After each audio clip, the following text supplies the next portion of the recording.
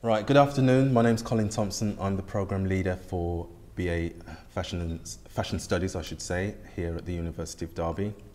And with me today I have Nat and Becky from the National Army Museum, who are going to talk a little bit about what they do and what the museum does and how they're collaborating with us on a Level 5 project, that's Year 2. Over to you, Becky. I'm Becky. I'm a curator at the National Army Museum. My official title is Public Information and Outreach Curator. And Nat is Senior Access and Outreach Curator. So we both work in the Collections Division at the museum, which is in Chelsea and London. And not only do we work with objects, you know, conservation, display, exhibition, but we also work on particular outreach projects. So predominantly we're working with artists, we're working with groups of veterans and pensioners and different groups to look at how the museum can work in new and diverse ways and open the collection properly to new audiences. About a year ago we were restructured so that Nat, who used to work in what we called the Uniform, Badges and Medals Department, which is partly why her expertise is as it is, became an access curator, and I did the same. I came from a fine and decorative arts background. So that's what brings us here today, I think, and why we'd be relevant for Derby. Great. Can I ask you, Nat, what do you think can be gained from the National Army Museum working with the University of Derby on a project of this kind? Well, what we see is that essentially this is a dialogue, and we want the college to be working with us, not just this year or next year, but long term. And we want to open up to the university an amazing collection of over 80,000 uniform items, from collars and coats and knitwear and underwear, to coaties and it's everything. It's an amazing, amazing collection. But it's essential to us, I think, that we know that, yes, London is the basis of the fashion industry. Yeah. Boris Johnson said this, Dylan Jones said this. But we want to bring our collection out of London and open it up to colleges like yourself. So to, you know, everybody can share this amazing archive that we have. So what would you like to see at the end of the project emerge in terms of student benefit? I think there's probably three key ways that we think our involvement could work, and one is looking at the collection on a bespoke and individual level, working with particular items or particular themes, and we can help curate and facilitate that. Secondly, on a sort of group level, we can provide expertise, information about the collection, themes and topics, from everything from how the red coat developed to why it was important to keep warm, or other kinds of things that spring out of looking at costume in this way. And thirdly, long-term digitisation of the collection is a massive priority for us, and so research and digitisation can go hand in hand, and that brings a historic collection to life in new and diverse ways, and especially with contemporary fashion voices in the mix. I think that collaboration could run and run. And also we want to learn as well from the students. We're coming from a historic point of view with our collection, which is, it's a military collection. But to also, as I say, get this dialogue from your students to say how things are put together and to show us how things were constructed, which we may not be aware of. So it's very, very much a two-way learning process, for us as well as the students. Great, thank you. This project aims to allow established and emerging notions of heritage to converge from quite disparate streams of experience on an individual level and on a sort of collective level, and culturally and creatively, and also from an academic perspective. What do you think, from your perspective, what benefit and value do you think your specific involvement as representatives of the National Army Museum can bring to this kind of diverse mix? I think the idea of heritage brings, certainly for me, conjures lots of different things, including brand, Britain and Britishness, even Anglomania, the ideas of sort of what we as Brits like to think of as ourselves and how we're perceived around the world, as well as ideas of family heritage, perhaps how things might be passed down, how things are passed down into a museum collection, how museum collections look after things that are old, to ideas of made in Britain, and you know, ideas of how propaganda might have influenced some of that development. And so there's a huge amount of relevance, and I think it chimes massively with the collection that we have. Not only because it's an old collection and we're looking at 300 years worth of changes in military costume, which inevitably dictated civilian fashion and how civilian fashion developed. But also looking at fabrics, colours, materials, wool, tweed, all of that was kind of based on military need and utility. And I think that you know, there's this whole revival in a sort of keep calm and carry on type design and graphics and clothing and everything, and that it has been something that's been prevalent in terms of our museum research, probably. Absolutely. I mean, the military has always been at the forefront of fashion. It had an amazing influence on civilian fashion right from, you know, the 1760s onwards. And I think it's important to see that development of how it did influence civilian fashion. You've only got to look at Beau Brummel and the Prince Regent and going back to those people to see the influence that was had. And we were laughing earlier about this document that was released about the 10 heritage iconic heritage things in Britain, and actually about 8 of them are military based. So Wellington everything boots, from wellies to trench coats to, you know, the suit right, to reveres and turnbacks, and most of it comes from, in fact, that intersection between military and civilian life and that dialogue that has existed for 300 years. And I think it's important to kind of root contemporary research in some of those ideas. And it's difficult to access those ideas because a lot of those changes exist in army orders from 1800. That's kind of boring and dry. But actually, it's about bringing some of those ideas to life in practical examples of those changes. Why changes occurred as well, you know, how that influenced fashion as well, what made things change, why clothing had to change.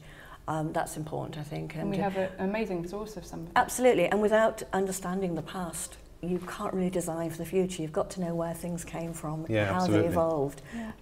So it's about rooting that contemporary dialogue and that contemporary development in places that are kind of surprising and unique.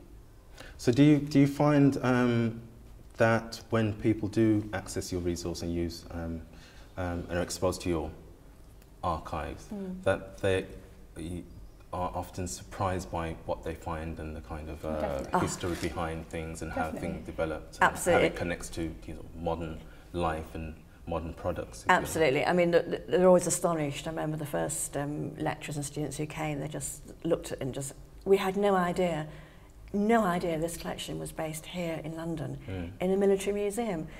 It's astonishing because it's a collection of clothing. You know, forget the military side, it's actual clothing patterns over 300 years, and they're always amazed that they didn't know about this before. And it is accessible, it is there waiting to be used and looked at. And it is about accessing that expertise as well. It's about accessing that knowledge which is rooted in the collection for us. And Nat, amongst others, has huge expertise in that. So it's about the collection and it's about centralising that collection, but it's also about kind of gaining understanding and knowledge about the history of fashion and the history of clothing, which you know is a slightly different thing, but really enlivened by looking at the real thing and there's nothing like looking at an original source. I agree with you. We had a student from the Royal College of Art, and he came to look at a coatee, and he said it was just amazing just smelling the item because it had a strange odour to it of age, and I love that idea that things kind of hold meaning because they've been touched and worn, and that's passed down as well. So that's another idea of heritage, maybe, that there's a heritage of things being worn. Absolutely, absolutely. And the whole, also we have a very, very big Indian Army uniform collection, and you can see the cultures crossing over, how the British Army officers were copying the Indian Army officers, and how the changes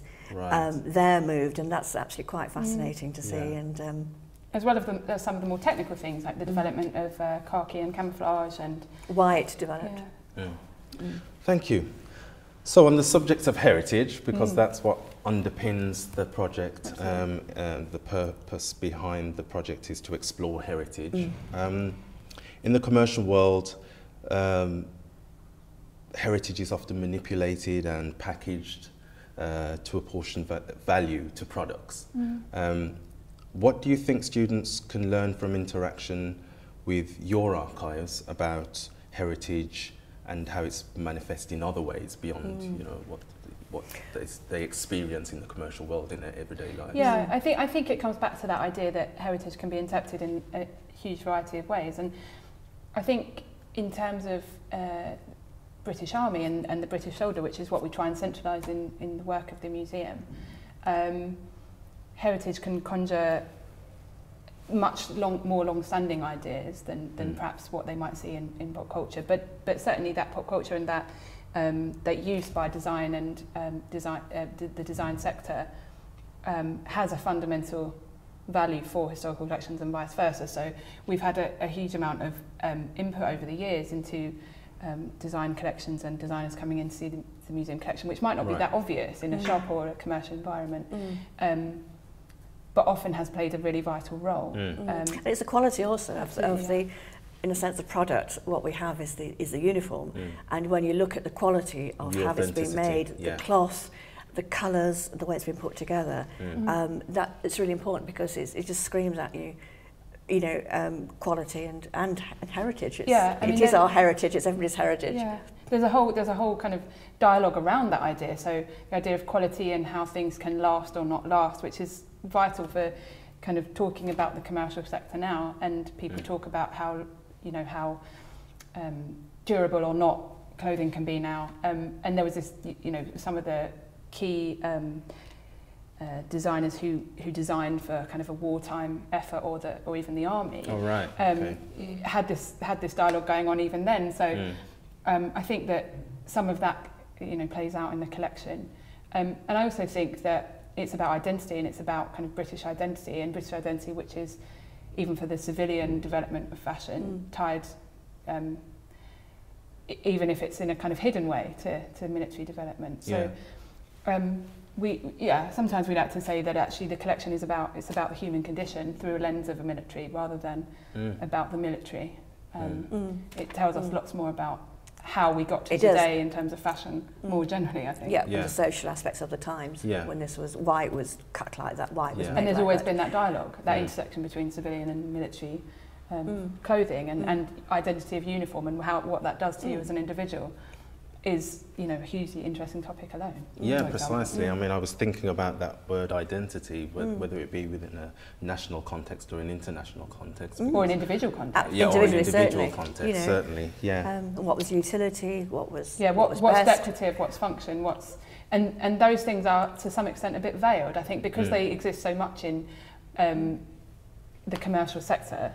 The idea of epaulets, and that exists so much of the idea of revers on a coat, military coats. I mean, that's been functional every year that comes out. But actually nothing was, epaulets, it started because in case someone sliced down on your shoulder. So, I mean, it's kind of amazing. It was early armour. I mean, that's right. Nothing was really by chance with military clothing. It was all done for a reason. Everything there looks decorative, but is for a reason. And that's important, I think, to find out when you're looking at clothing.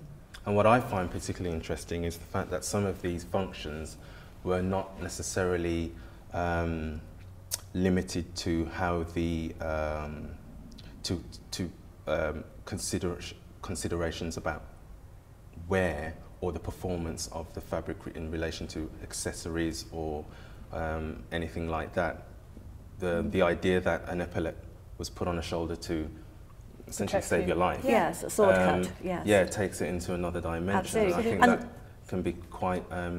That can truly enrich the creative process. Absolutely. These kind of I think working through some of those ideas about why you're putting something into a design, and whether that is to reference decoration or indeed to reference the fact that it was used as a sort of early protective wear. Early armour. Or late armour, but early protective wear. Yes, absolutely. I mean, all the lovely metal lacing and frogging down the front, again, was used to deflect a sword blow. But you might not realise this when you look at it. You might just think, oh, that looks just fancy. Yeah. Well, I've learned something today. Okay. Well, to finish off, archive resources are fundamental. They're a fundamental resource. But I think, in my experience, I've observed a lack of understanding from looking at the students' experience and their interaction with archive resources, of how fundamental they are to understanding the past and understanding the development of things in general, products in general, and here we're talking about fashion. So do you have any practical advice to give students on how best to use archives to support their learning? Absolutely. I mean, research underpins everything. You have to be able to research and understand how a garment got to where it is. You've got to know the past and how it is put together, really. And as we've just said, it dictates your own methodology. Of course. So methodologies from the past and research into the past can help you so inordinately in comparison to, say, just using online resources or and I think sometimes it is hard to know how to approach archives, how to approach museums. Well, it can be daunting and they can be intimidating, and we don't want to be like kind of dusty as well and boring. Yeah. But I think we've worked really hard to invigorate the collection in that way and think about why it's important for us as well as a museum to kind of gain new voices and gain new interpretations through working with young people and students and the academic sector more generally. Because we're all kind of out there for the same reasons. We're all in the creative industries and we all want to preserve our heritage, there's that word again, but bring it and make it relevant, because it will inevitably otherwise not play a part in future design. Absolutely. And to look at collections, to go out to museums, to see what's on display. If you want to come and see things, make an appointment, obviously, and we can show you. But I would say to people, get yourself a tape measure and some good cotton gloves. Right, okay. Good white cotton gloves, because they are really, really essential for when you're looking at items and handling items. Right. Yeah. And just don't be afraid to ask questions and get in just touch with people. Yeah, and enjoy your research and be relaxed with it and get excited by it. And just, if you get to see an item, draw, sketch, get your ideas down. It's not just about looking at books, and I think people do. It is hard when you're in a university environment to kind of get out of the library and think about research in other ways, because there are time pressures and so on. And access is difficult. Yeah, it's going to be difficult, but it's about asking the right questions and finding out how to do it. But I think we're always so pleased when students get in touch with us and ask to come and see things, because I think it does set you apart as well. It does set you apart. It does inform your ideas in a way that you probably can't even really understand even when you're embedded in it. It kind of can bring new things to your research without you even realising it, I think. And it's fun. It's really fun. It is fun. It's fun for us too. And there's nothing nicer than having a student with us looking at, say, a coatee and telling us little bits about seaming and oh, that's interesting, and how that was done, and I think, oh, I never noticed that before. With fresh eyes. Yeah. Totally. But the research bit, I think, is the best bit. I think it's really exciting. But we just would like people to be engaged and be willing to ring and get involved. And that's why we're here. I think if we're kind of working in this collaborative way, it'll be achievable. Thank you. Thank you, Nat, and thank you, Becky. Thank you, Colin. Thank you.